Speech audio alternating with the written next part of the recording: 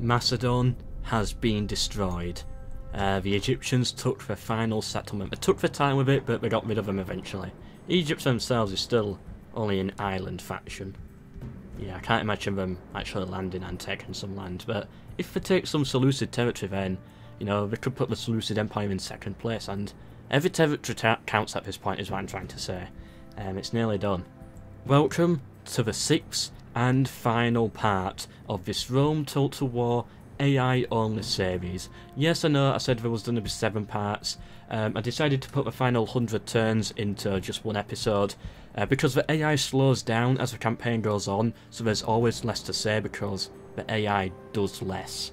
So yeah, hopefully we can still get a good episode out of this. If I'm being honest, if we split this final 100 turns into 2 episodes, they wouldn't even reach 10 minutes long each, I don't think. So, you know, I thought this was just a better way. And yeah, the final episode. Here we are. Let's go. Oh, it's really not looking good for Dacia now. The Seleucid Empire took another one of their settlements from them.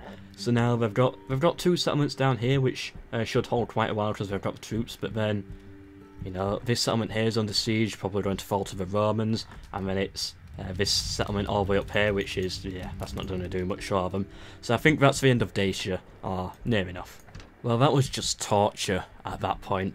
The British were surrounding the Spanish, just keeping them alive, waiting for their faction leader to die. Of course, Spain, they've lost all the leaders, and then they got hit by the regicide.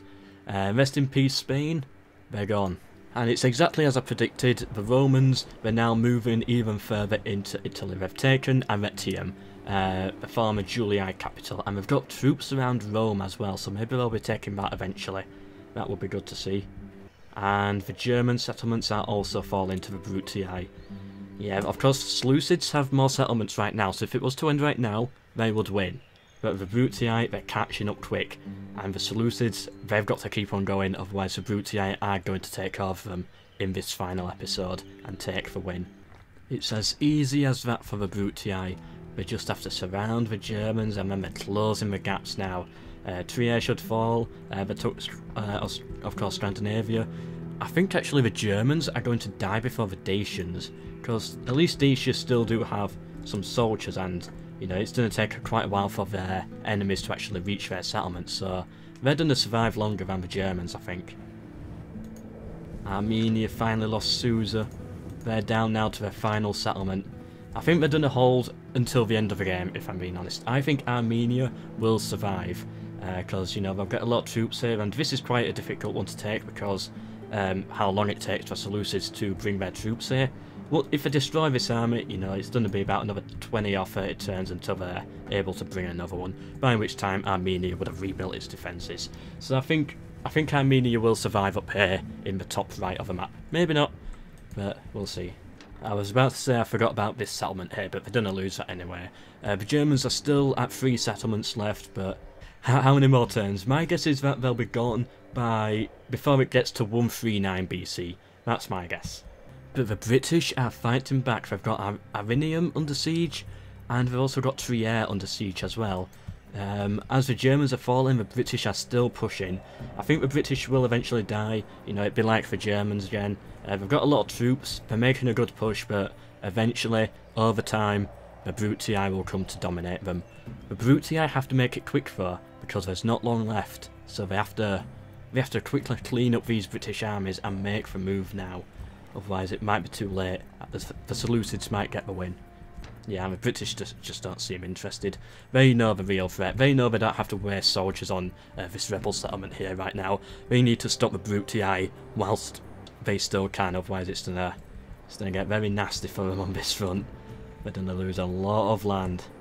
The third faction to die of this episode, Carthage. Macedon, Spain and Carthage were of course very weak as it was.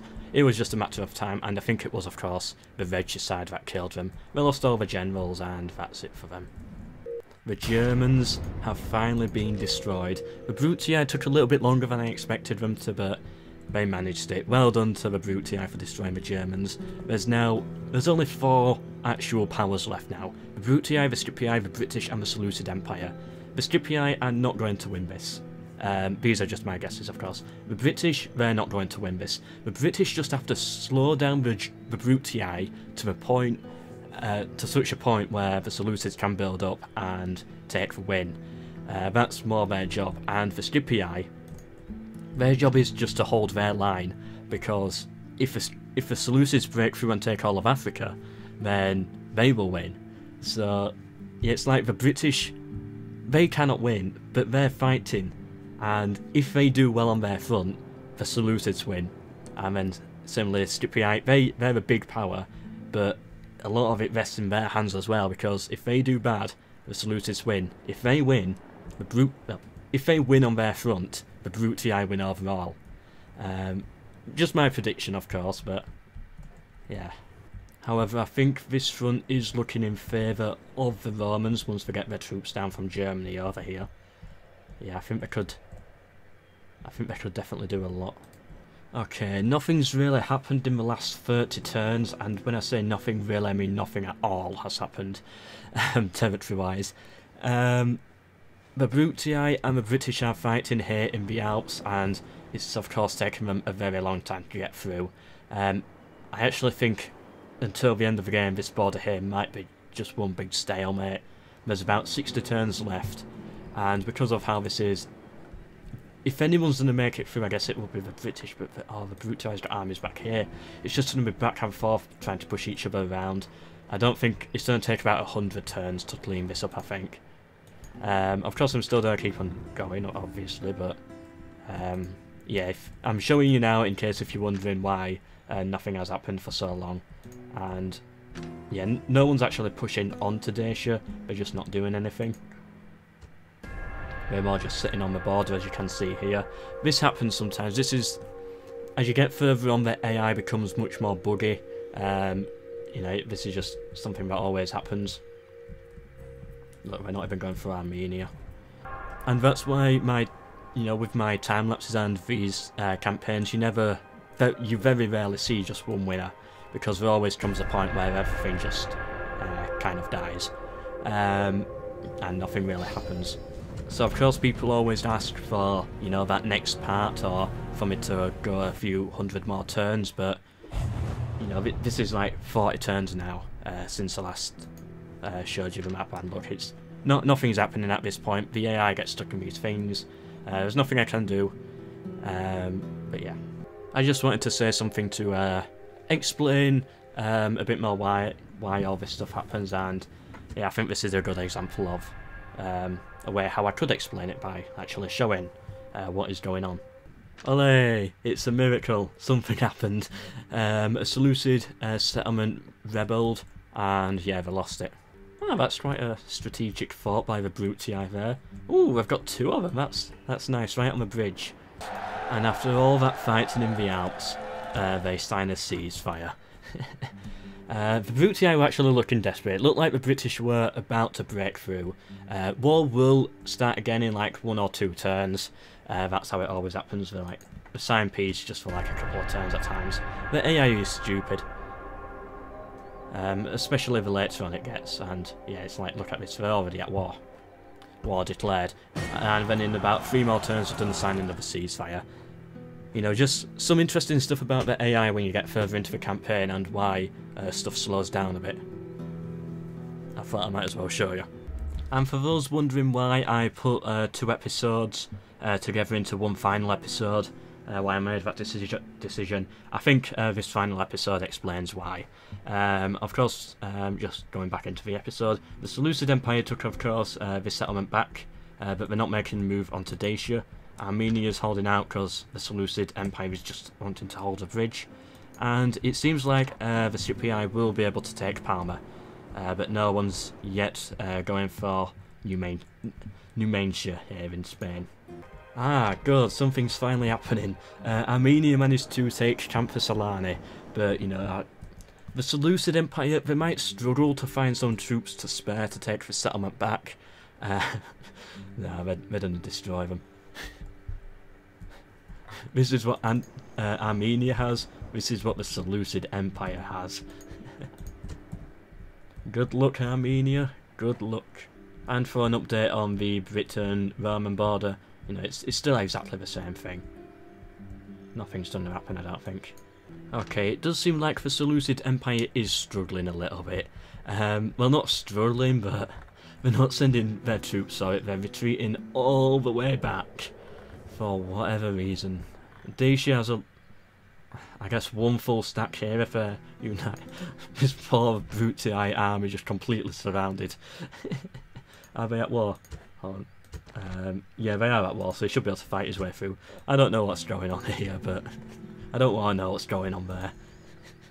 But Dacia and Armenia, I think, will survive to the end of the game, just because the AI is being stupid at this point.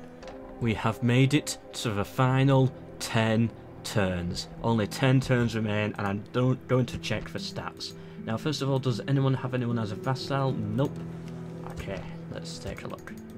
Okay, so these are the top 5 factions in terms of territory, and the Brutii are leading with 31 settlements. And sadly, the Seleucid Empire is down now to about 27 settlements. They were at 28 at one point, I think that is. Yeah, so right now, the Brutii would win. But if the Seleucid Empire... they're not doing it. I was going to say, if they would take back this settlement here, then take this settlement back for one side, maybe just take one more settlement somewhere, then they could actually win. If the British start taking some settlements off the Brutii, or the Brutii lose settlements any other way, the Seleucid Empire could win, so it's still very close. On top of this, if the Seleucid Empire decides to vassalize either Dacia and Armenia, which could happen, or Egypt, then that will give them the extra settlements and put them in the lead. So it's not over yet. It probably is. The Brutii is 99% probably going to win, but the Seleucids, they can still do it. It's not as far as you think. It's only like 3 settlements, 2 or 3 settlements difference, and a couple of vassals or a couple of rebel settlements that fall could do it. Really? This happens now? The Scipii take Corduba from the British. They finally managed to figure out how to cross this bit of water here. And now they're of course going to sweep up into southern Spain. This makes it easier for the Brutii because now the British will pull some soldiers back, but at this point there's only like 3 or 4 turns left. 2 turns per year, if you wanted to know. So yeah, I think it's too late for really anything at this point. 100 BC. Welcome to the end of this AI-only campaign for Rome Total War. Now I'm going to just quickly check for diplomacy and the stats, and all of that stuff. So, as we can see here, this is how it ended. No one had any vassals, so yeah, I think the Brutii have won. Overall, they are leading. These are all the surviving factions, by the way.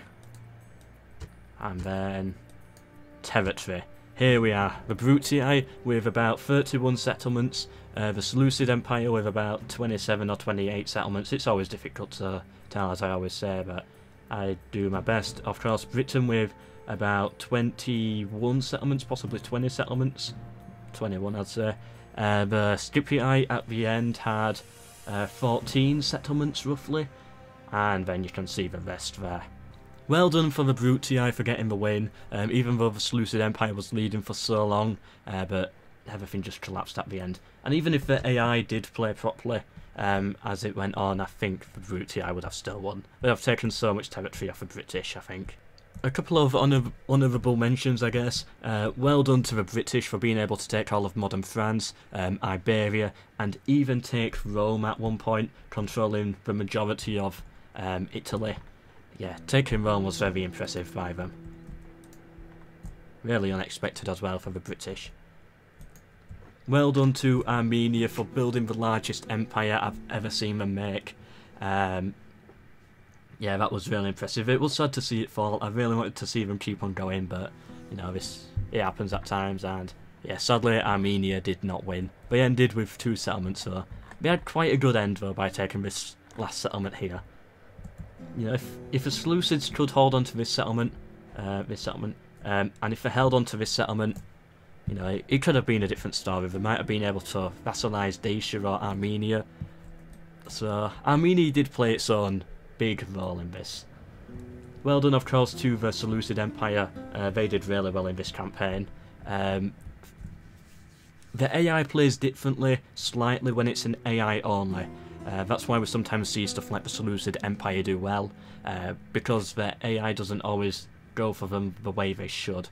And we see other stuff like the Papal States in Medieval 2 Total War being super overpowered, so I actually have to mod them to make them weaker. Stuff like that happens when it's AI only. It's, you know, most of us are probably used to it at this point, from if you do watch my videos. The Scipii, well done to them, although, you know, they had quite a normal campaign really. They just take Africa, Sicily, and that's about it. Please do subscribe if you want to see more videos of mine. Yes, there will be a new series coming to replace this one, now that this one's over with. There'll also be a time-lapse of this as well. I do time-lapses for other stuff. So yeah, please do share the video as well. The series actually, if you know anyone who would be interested in this, it really helps me out. And also please do feel free to subscribe if you want to see more stuff, whether it's AI only battles, campaigns, let's plays, time lapses or whatever it is I'm doing. Goodbye.